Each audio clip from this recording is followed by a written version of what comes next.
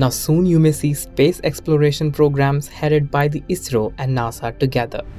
This is because India and US have signed a key space exploration pact, the Artemis Accord. Artemis accords में शामिल होने का निर्णय लेकर हमारे स्पेस कोऑपरेशन में एक लंबी उड़ान भरी है। संक्षेप में कहूं तो भारत और अमेरिका की साझेदारी के लिए even sky is not the limit.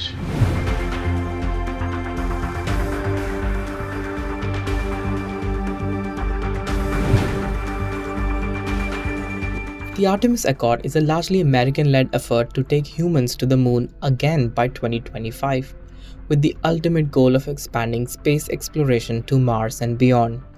The Accords are a non-binding set of principles designed to guide global civil space exploration.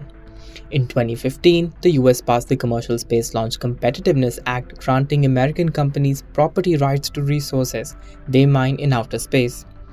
The Artemis Accord elevates these values to the international level. Named after the twin sister of Apollo, the goddess of the moon, the agreement proposes a framework for international cooperation on the moon under the US. It will enable private and public entities to pursue commercial activities on the moon.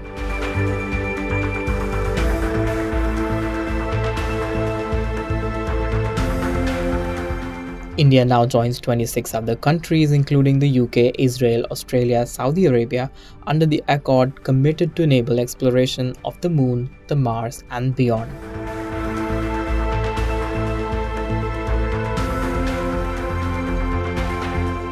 According to the White House release, NASA will provide advanced training to ISRO astronauts with the goal of launching a joint effort to the International Space Station in 2024.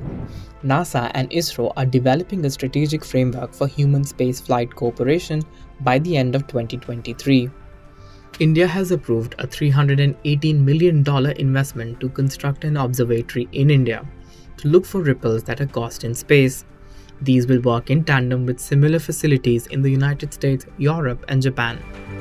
Scientific payloads or vehicles used to carry aircraft for the NASA ISRO-NASA radar have also been delivered to India and will be launched in 2024. These will measure Earth's changing ecosystem like natural hazards and sea level rise.